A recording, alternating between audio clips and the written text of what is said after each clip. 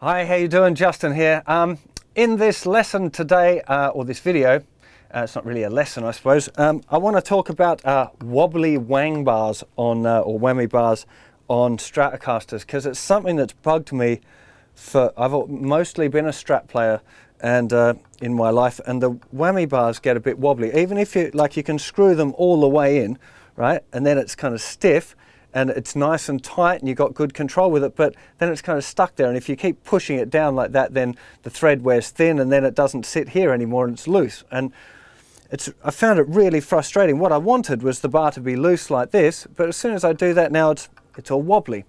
And I spent a couple of hours searching around the internet and didn't find an answer to this problem. And then I twittered it, and a bunch of people all twittered back the same thing, which is something, they all said, "Oh, just get some PTFE tape, man. Don't you know about it?" And I was like, well, no, actually. And it seems like quite a few other people don't know about it, which is why I'm doing this video. So if you go to your local hardware store, you'll get this stuff called PTFE tape. When I asked for it in my local place, they didn't know what I was talking about, and then I referred to it as Plumbers Tape, and they right away knew what I was talking about.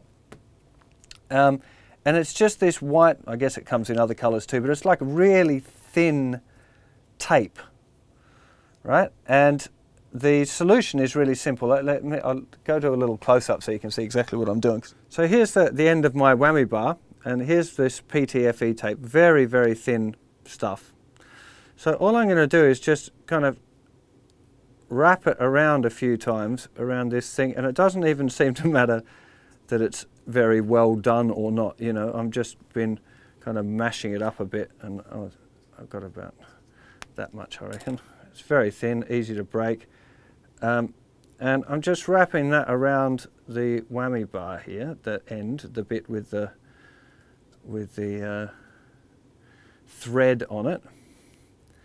So I've just kind of given it a bit of a wrap. See, I've tended to do it a little bit thicker up this end than down here because I'm guessing that's where the wobble happens. But you'll find now when I put that back in, it's going to be nice and tight. So literally now you just put the bar in and that's it. There's no other trick. Just wrap a bit of tape on it and screw the bar in, and that's it. I've got, it's really solid now. It's exactly accurate. The smallest little movement is reacting with the bar, but I can push the bar down so it's out of the way, bring it back up and it's fine. So literally from there to there, it's good. And I've now got a proper good grip on my whammy bar. So any of you guys that have had that same problem, hopefully a little bit of PTFE tape will fix it. See you for another lesson or tip sometime real soon. Bye-bye.